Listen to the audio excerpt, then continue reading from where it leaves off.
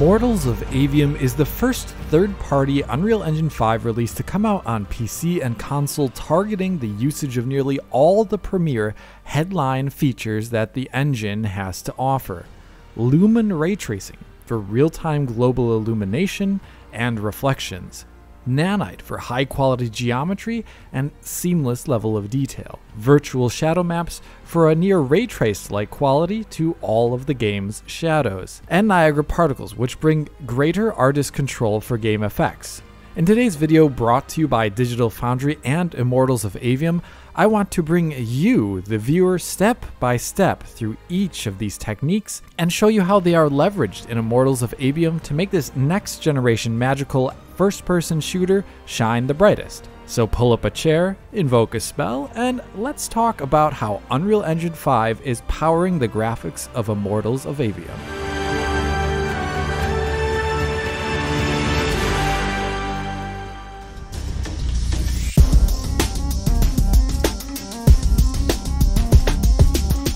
Immortals of Aveum is first and foremost a magical first-person shooter. You shoot off spells, you avoid enemy attacks, and you traverse the environment in between combats to find power-ups and items. The common thread throughout all of this gameplay is actually color. Immortals of Aveum makes liberal usage of primary colors to emphasize the different magical types in the game, advertised item locations, and to help you kind of classify enemies in combat. In this manner, the game is a bit of a throwback to shooters of old, which had color and silhouettes driving the core gameplay readability there. Being a modern title powered by UE5 though, Immortals of Aveum can up the ante, so to speak, and it goes crazy with particles to underscore those colorful gameplay elements and also spice up the game's atmosphere. Here is where Unreal Engine 5's Niagara particles come into play, and quite literally coming into play as they are usually the most noticeable UE5 element, so to speak, when you're in that moment-to-moment gameplay, when you're in combat, and when you're moving at full speed. A burst of particles here? Well, perhaps I should shoot that thing. A wisp of color here? Well, perhaps I should go over there to investigate. In combat, it almost goes without saying as to what these primarily GPU-driven particles from Niagara add to the game. Each shot of your powers will send off a stream of particles toward the enemy, exploding on contact usually, and producing another bunch of particle sparks in the process that will fly through the air and often bounce around the environment. For certain magical types like the red fire-ish magic, downing an enemy will reward you with an explosion that leaves an after image of embers in the shape of the enemy that you just vaporized. Outside of combat and that quick identification of items and power-ups that I talked about earlier, the usage of Niagara particles is primarily for atmosphere building. This is a magical world here in Aveum, and there's a blend of medieval aesthetics with an almost techno-futuristic energy there, where artifacts are swelling with the power imbued in them. Still, the usage is varied, I would say. Sometimes the particle effects are used to emphasize otherworldliness, like here where you can see geometry particles are intermixed with wispy point cloud looking ones, to give the appearance of the world being unstable and almost being erased right before your eyes. At other times it's fanciful, where you see vector fields being used to show animations of turbulence, where particles flow over one another in a twisting, turning pattern in 3 dimensions. Niagara particles in this game are perhaps the flashiest UE5 thing that you can see, and it's one that I think most players will notice on just even a cursory glance, given the intense fireworks show that the game can sometimes look like, especially in combat. But in terms of building the overall aesthetic, I would say other UE5 features are more important, but they're a bit more subtle as they come to your attention in those moments when you would stop, slow down, and admire the game's scenery. When you take the time to do that, that is when you would first and foremost notice the broad strokes, the differences in color and tone across the entire image, the way shadows are emphasized in crevices, and the brightest surfaces pick up light from neighboring ones. Really, when you slow down to take in the environment, that is when you start to notice the impact that Lumen has on this game's visuals. Lumen is Epic's take on real-time global illumination and reflections achieved via ray tracing, like we've seen championed in other games such as Metro Exodus Enhanced Edition. In Ascendant's Immortals of Aveum, they opted to use the software ray tracing version of Lumen, which on console platforms trades accuracy for computational speed and a wider hardware support. It's much easier to hit 60 FPS on consoles with software Lumen than it is hardware Lumen, and given how this game is targeting 60 FPS there, well, it makes sense. When talking with the developers, the advantages for them in opting to use Lumen are obvious. They have quicker iteration times where they can change the environment and not spend egregious amounts of time waiting for static lighting to calculate.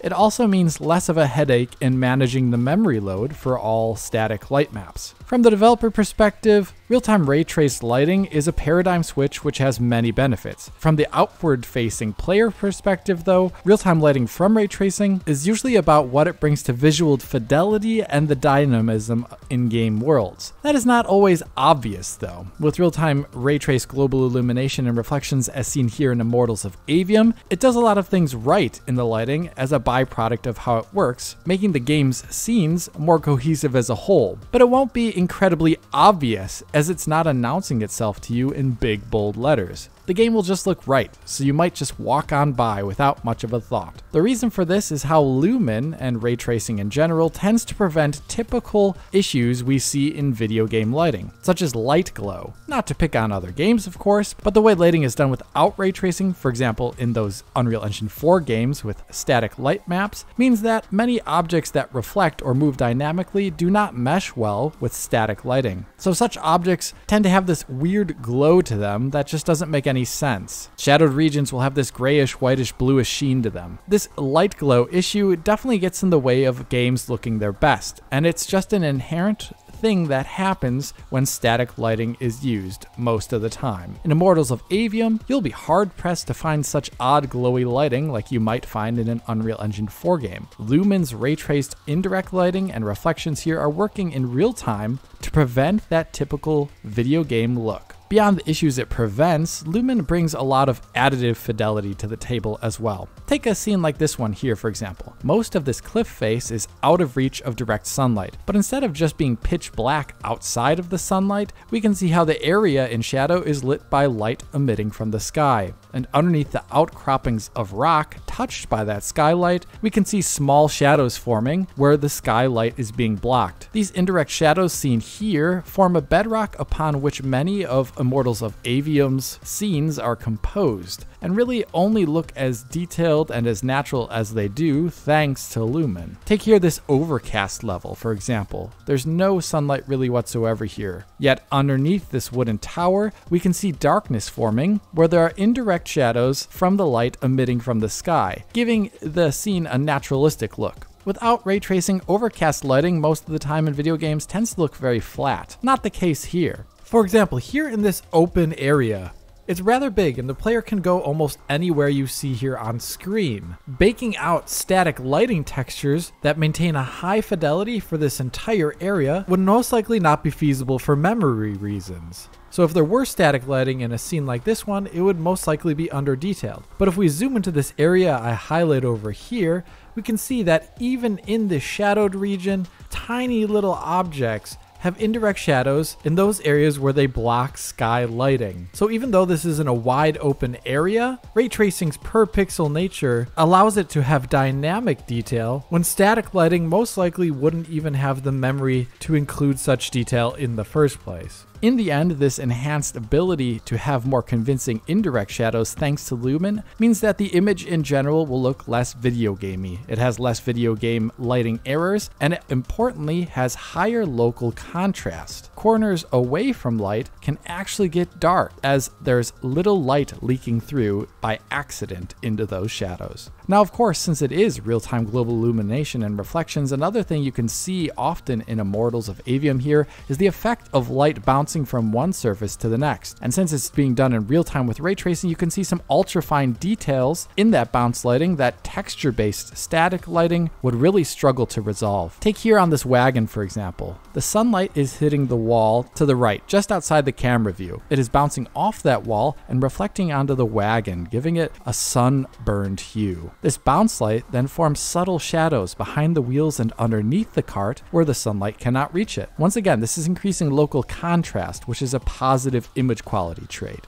Such detailed lighting is found throughout the game. It can be really obvious, like you can see here with these arches where the sunlight is bouncing off the ground and lighting up the ceiling, creating detailed shadows in the gaps between the arches, or it can at times be subtle, like how the brown dirt of the ground in this shot here is bouncing a lot of that light off it into the area surrounding it, making most shadow regions in this scene yellow and earth-toned. But the big point to get across here is that the entire game is lit via Lumen, which is a systemic lighting solution. So it leads to a cohesive image in almost any scene on the macro scale or on the micro scale when you get up real close. As for really obvious reflections like in metal or glass, Immortals of Aveum does not have a lot of such materials in the game. The few shinier surfaces you will come across do show off Lumen reflections though quite well, where you can see the screen space reflection element from Lumen hiding most of the performance optimizations used to make it work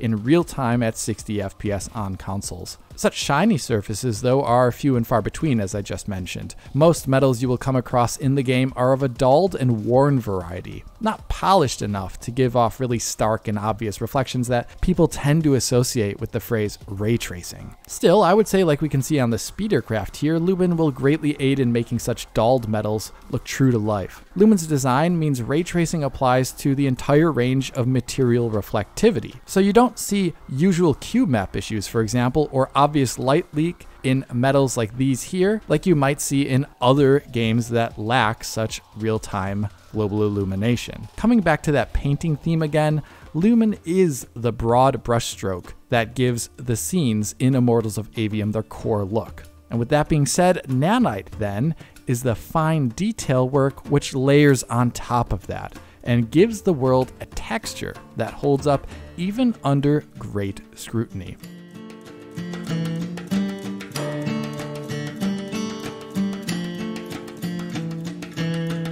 Unreal Engine 5's Nanite, I would say, is the most radically different and perhaps revolutionary part of the visual feature set in that engine. The basic idea is that instead of using the GPU's dedicated hardware which renders triangles, it instead uses generic compute shaders. This steps around performance issues when triangles become too small on screen and thus expensive to render, and it also allows for a procedural level of detail system. In practice for most games, this just means better geometric quality. It means that you'll be hard-pressed to find visible edges on objects at most view distances in those games that would use Nanite. That is just one of its interesting properties though, but it is one that you will definitely notice when you walk around the world of Immortals of Aveum. And if you spend the time to look at objects, they hold up really well. At standard player camera distances, most objects you will find will lack obvious edges in them, being rounded like you would expect, with a lot of the detail being drawn out with real geometry instead of just textures like you would have seen with traditional workflows. One of my favorite examples is this cart here. I find the amount of detail added into it superb thanks to Nanite. You see all those little bells and buckles being drawn with real geometry, and notice how rounded it is. The wheels, the spokes, and the support struts lack any triangle edges. They look perfect. It has more in common with an asset you might see in pre-rendered CGI than you would find in a traditional video game. And that is the general impression you will have of scattered assets in this game. Really rounded edges and a lot of detail that hold up even when you get really close to mundane things like door hinges and whatnot. But the intense detail is just one aspect of Nanite. The ability to dramatically instance that detail is another. Instancing basically means that geometry can be cloned and repeated at its high detail without worrying about overdraw or draw calls slowing things down. That means you can have very dense views with a lot of geometry in it, and Immortals of Aveum takes this up a notch versus standard UE5 as it has a custom shader branching system to reduce rendering load, thus allowing for even more unique meshes that otherwise might not be possible with a usual render budget. The end result is you can see a good amount of variation in the objects scattered across a game level, all holding up rather well, in the way I mentioned earlier with all that detail. The last aspect of Nanite is the most subtle one, I would say, and that is the lack of visible detail swapping. Now, normally in a game, there are discrete object level of detail variants that are made to reduce visible aliasing or sparkle on screen, as well as make sure that geometric triangles never get too small so that the performance can stay high. The issue is, though, that you will see these discrete LODs changing in real time as a player, like you can see here, where you can see an object at a distance flip to a higher or lower quality version. It's an aspect of video game graphics that has been around there almost since the dawn of 3D. Nanite, though, doesn't do this. Nanite doesn't use discrete level of details. It instead changes the level of detail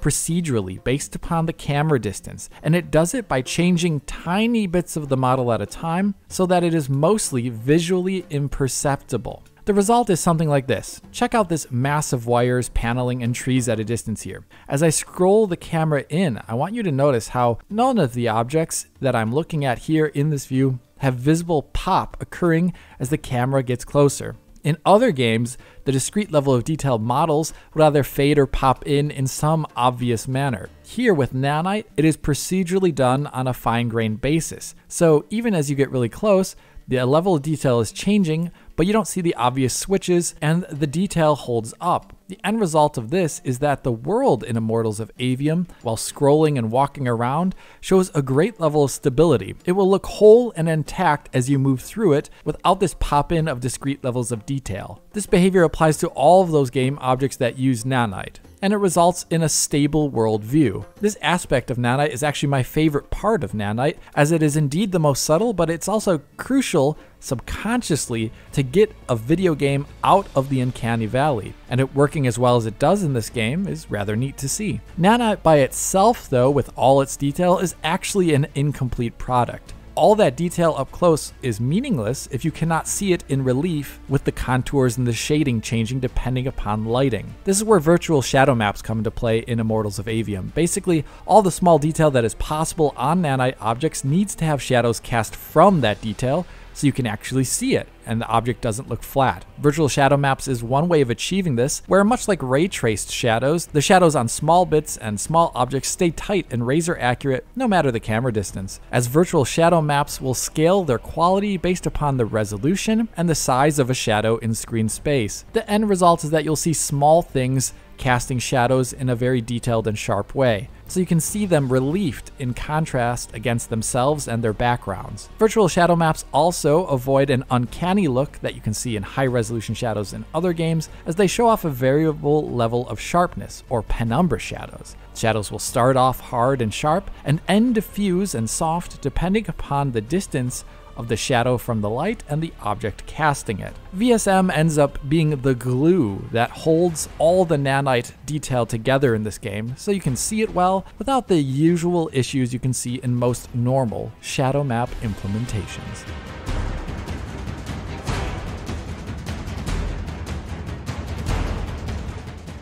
So there you have it. That is how Immortals of Aveum uses the core tech features of Unreal Engine 5. Each aspect of particles, lighting, shadows, and geometry play their part to affect the visuals, but they really work best in tandem, which is how Epic designed them in the first place. And when they do, as we see here, it can lead to some very convincing visual results that just really wouldn't be possible on previous generation hardware. And that's really all I have to say about that, though. If you did like this video, hit that like button and subscribe to the channel. If you're already a subscriber, hit that little bell in the corner to be informed as soon as Digital Foundry posts a video. If you want to help us out, support DF on Patreon to get years of our content in high quality for download.